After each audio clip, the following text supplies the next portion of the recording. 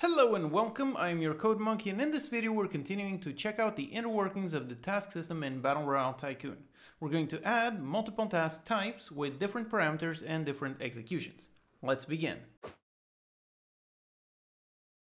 Alright, so here's the scene from the previous video. We have both workers in here. They are periodically requesting new tasks. The task type that we have created is a simple movement. The workers simply move to the target position, and when I click the mouse button, a task is created with the mouse position as the target. The worker grabs the task and executes it, which in this case means he's going to a target position. So when I click in here, yep, the task is created and he moves there, and now he's requesting a new task. Okay, great.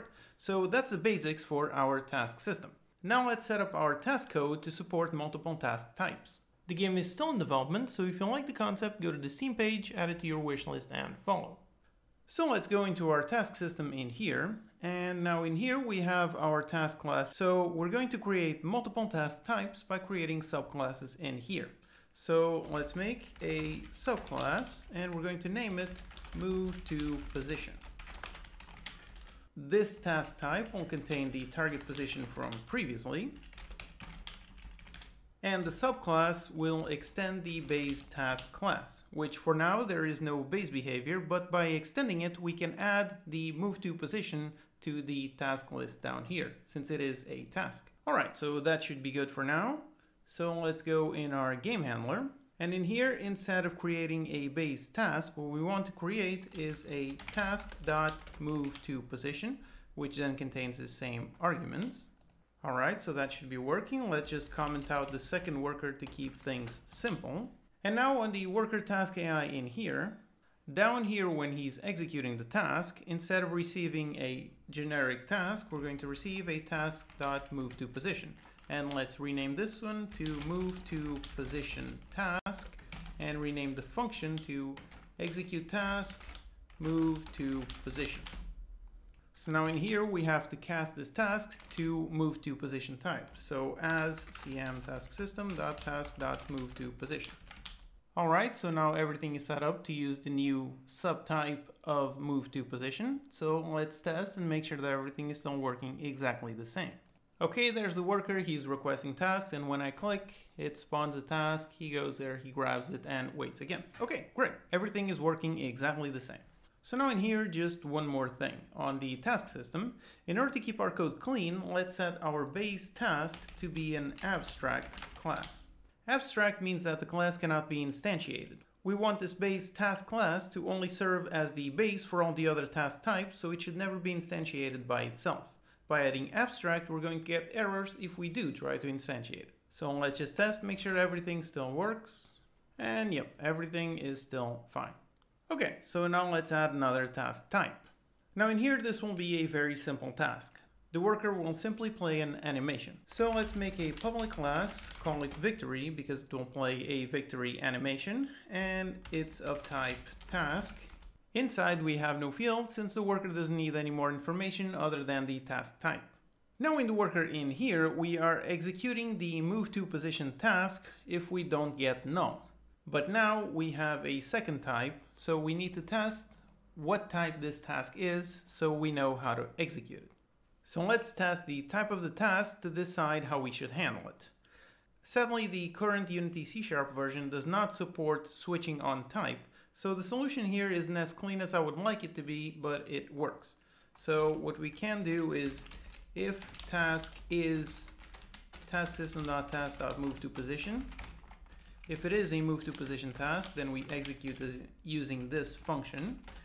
If not, then the task is of type victory, and we're going to cast it to victory, and we need to make a new function to handle the victory.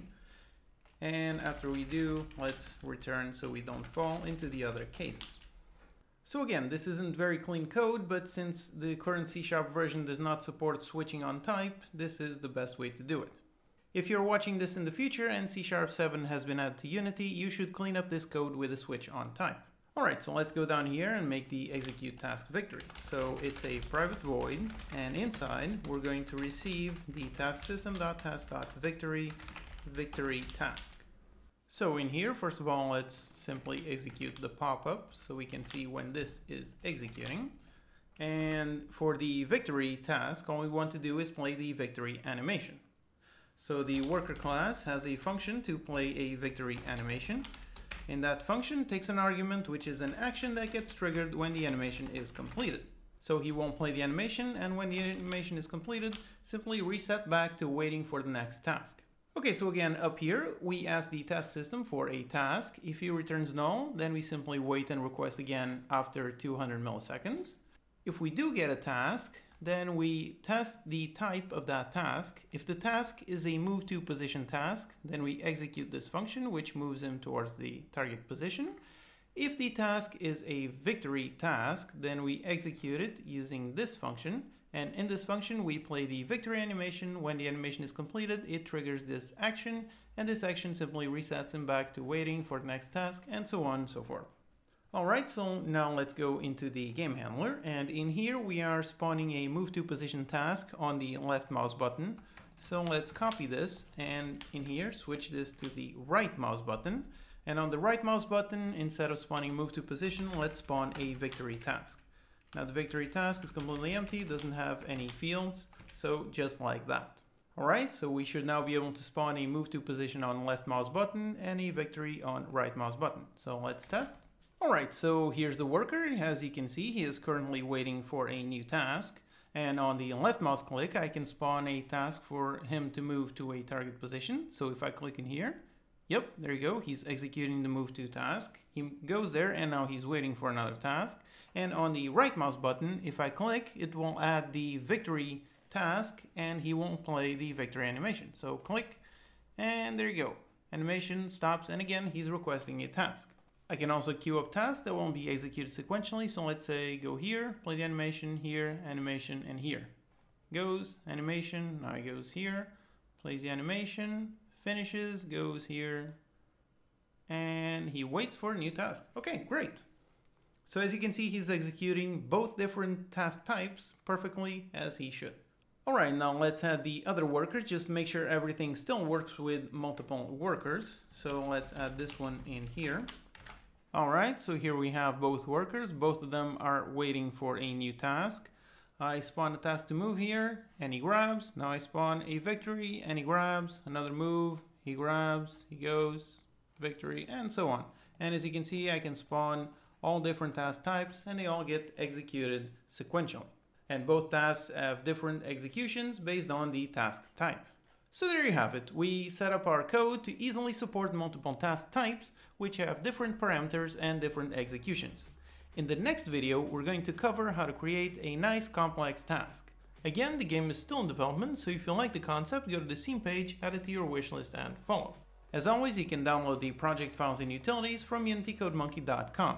If you have any questions, post them in the comments and I'll do my best to answer them. Subscribe for more videos and I'll see you next time.